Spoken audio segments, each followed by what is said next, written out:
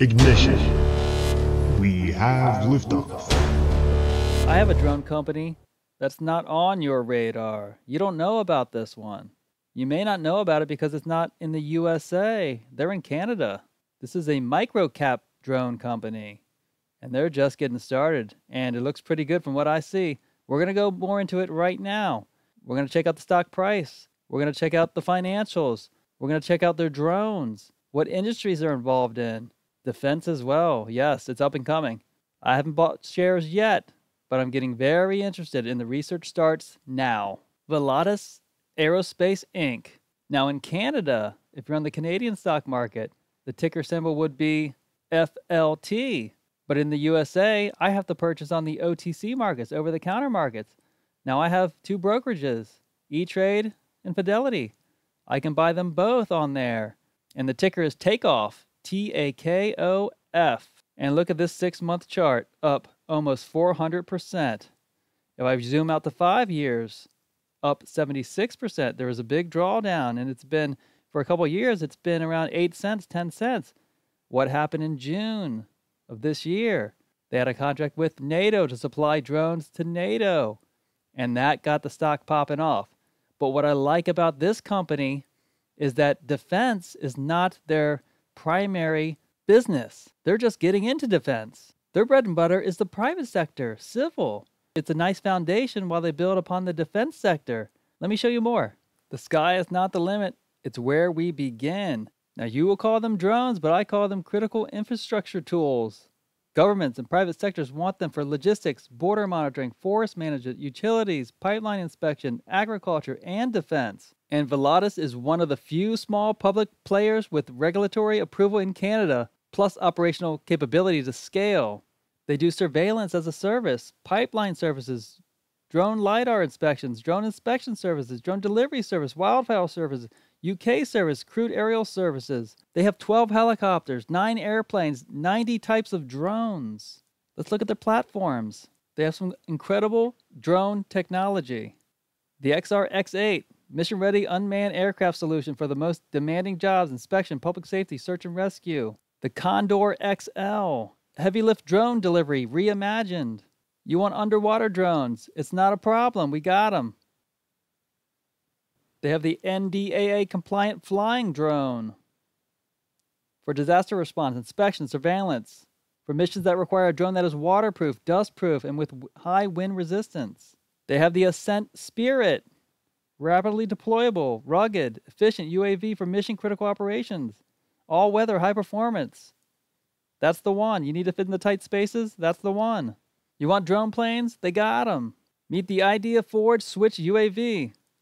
Longer flight time, enhanced safety measures, friendly operation. UAV is specifically designed to excel in extended missions. Long endurance surveillance capabilities. They got a drone for every occasion. Used in defense, public safety, emergency response, mapping applications. Heavy payload lift? We got you with the Condor. You can go on their website, check out the industries of where these drones could be used and the different drones that are utilized in the different applications. Under the platforms, you're going to see all the different types of drones that they have. The payloads, the software, the services. The DJI Agris meets the needs of every size farm while maximizing efficiency of the field, covering up to 15 acres per hour. With an 8-liter tank and a 5-meter spray width. Improve construction project efficiency with drones designed for surveying, progress monitoring, and structural inspections. Optimize maintenance and safety with drones engineered for inspections of power lines, solar panels, wind turbines, pipelines. Volatus drones recognize each industry faces unique challenges and requirements when choosing the perfect drone. They make a drone for every application. It's amazing. They have the drones for public safety. And the news that really kicked this stock into high gear was the 1.8 million tactical ISR drones to the NATO country. So they've delivered a fleet of tactical intelligence, surveillance, and reconnaissance drone systems to a partner in NATO, in a NATO member country. Now, the transaction was valued at approximately $2 million Canadian. Doesn't sound like a lot, but something's up and coming because they're building a big warehouse, big operation facility. So something's on the way, and that got the stock popping off. Now, Volatus has a regulatory edge in Canada. It has nationwide approval in Canada for BVLOS, that's Beyond Visual Line of Sight, plus heavy payload, plus night operations approval. They have received approval from Transport Canada to conduct long-distance, remotely piloted, beyond visual line of sight (BVLOS) drone operations at night across Canada in atypical airspace below 400 feet. This approval enables Volatus to conduct critical nighttime operations, including, but not limited to, 24/7 border surveillance, nighttime facility security, search and rescue, thermal detection for wildfires, and cargo delivery. So Volatus can run commercial ops basically anywhere in Canada. Infrastructure, logistics, emergency response, surveillance, forestry, you name it. A major barrier for competitors. Volatus has been carving out a niche in the regulated commercial delivery drone space, the civil space. As I said earlier, Volatus also achieved notable success in the military sector with orders from the NATO countries. Now Volatus has taken another significant step forward. The Canadian drone manufacturer Volatus Aerospace announced plans to establish a 200,000 square foot innovation center and manufacturing hub at Montreal Mirabel International Airport, making a significant expansion of domestic defense drone production aligned with NATO requirements. The facility will produce both proprietary Volatus platforms and licensed partner systems to support the Canadian Armed Forces and aligned nations. The company is also making acquisitions. They're pleased to announce the acquisition of a suite of advanced remotely piloted aircraft system technologies from Calburn Holdings out of the UK. It's a UK-based aerospace engineering firm. The acquisition marks a major step forward in strengthening Canada's sovereign aerospace and defense manufacturing capacity. So the company is acquiring the drone technology from the British company Calburn, is taking on its employees, entrusted with it, and setting up its own production facility in Canada. Volatus also has a new forestry contract with J.D. Irving for 2025 tree planting. Volatus Aerospace is supporting J.D. Irving's limited vision for drone-powered tree planting in New Brunswick. All right, here are their target markets again. Energy and utilities, mining and exploration, border security and defense, public safety, emergency services, construction and infrastructure, remote cargo delivery. Their history, founded in 2018. 600 million plus active sales pipeline. Operating in 4 countries, 180 employees, 12 helicopters, 9 planes, 90 drones. They're expanding their global footprint. They're scaling remote ops, OCC service expansion, growth through automation, customer demos and reliability testing, surveillance as a service. Their technology is innovative solutions, end-to-end remote operations and cargo solutions, 10,000 plus remotely piloted flights, robust IP portfolio. Once again, they got a vast array of drone selections, defense, civil, docs. Quarter 2 2025 financial highlights, revenue, quarter over quarter, up 49%. Gross profit dropped from 35 to 32. Normalized EBITDA up 85%. Cash position, 20 million. The revenue mix, I like the mix of 50% services, 48% equipment. For the services, 71% growth quarter over quarter. For equipment, 104% quarter over quarter growth. The financial profile, here's the revenue increases. Service and tech revenue increased 16%. Gross margin increased from 28% to 35% in 2 years. And once again, I like the product mix of services and equipment here. Services in yellow, equipment in blue. EBITDA improved by 93% between quarter 4 23 and quarter 4 24. If we look at market comparables, let's take the enterprise value revenue ratio. Once again, they're at 7.5x. They're undervalued compared to their peers here. Ondas, Red Cat, Unusual Machines, Xenotech, Dragonfly, AG Eagle were undervalued, 7.5x. Enterprise value to revenue. Common shares outstanding, 611 million. Now they've been trimming costs and focusing on profitable segments. Last quarter they improved EBITDA while tightening the expenses. We saw that. The company's trying to guide for about 70 million revenue and 10 million EBITDA. It's still a tiny company, okay? And they'll probably raise more cash. There could be dilution on the way. So growth is not guaranteed.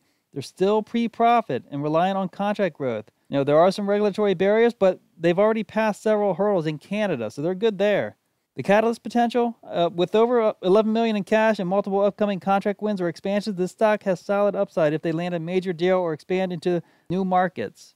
But it all takes me back to the biggest news for this company, launching the NATO-aligned drone manufacturing hub in Canada to boost defense readiness for Canada and NATO. And the CEO said, by combining an innovation center for rapid integration and qualification with a dedicated manufacturing hub for serial production, Mirabel will become our anchor for Canadian-made defense-grade drones. Our focus is to accelerate readiness for CAF missions, ISR, maritime, Arctic, and base security while ensuring inoperable capability for NATO partners and a resilient Canadian supply chain. Let's take a quick listen to the CEO. Absolutely. Now, Glenn, if we can kick things off with the surge in order volume that you're seeing, Volatus has been reporting a very sharp increase in that activity, and that doesn't happen by accident. So what's really fueling this growth, and how confident are you that this is not just actually a temporary spike, but really a durable trend over the next year or two? So there's a number of things that are affecting it. I would say geopolitics is number one. I mean, everything had started 3 years ago with obviously the development of conflicts in the world, where drones have played a prominent role. But that's become even more important recently as geopolitical trends have shifted to more, I would say, isolationist type policies. And it's caused countries to look inward to make sure that they've got more self-sufficiency, more security and economic independence. And I believe because of the impact on drones in modern warfare and modern defense strategies, we'll probably continue to see that over the next 3 to 5 years as people learn from the experiences of Ukraine, for example, and start to integrate drones into their own defense strategies. First of all, it's our industrial commercial activity that provides the base and the stability. There's much less volatility in that space than there is in defense. But growth right now for the next 3 to 5 years will most certainly be the real, exciting growth area. Defense is lumpy, but it's big. Right. So there's so much happening in that space right now, with Canada's increase in defense spending to 2% this year, 3.5% and 5% subsequently moving forward. It's huge defense, huge spending that's long overdue for Canadian military, but also the government's recognition that we need to onshore and spend less of our dollar in, for example, in our case, predominantly it's the United States. I think the estimate was 75 cents of every dollar being spent in the United States. That's become a little bit more challenging. So now the idea is to spend more and more of that money right here at home, which has opened significant opportunities for companies that are prepared to jump into that arena and capitalize on those challenges. But it's creating opportunities in manufacturing, in defense procurement. I would say in my lifetime, I'm not sure in my professional lifetime that I've ever seen an environment that was, so target rich in terms of opportunities.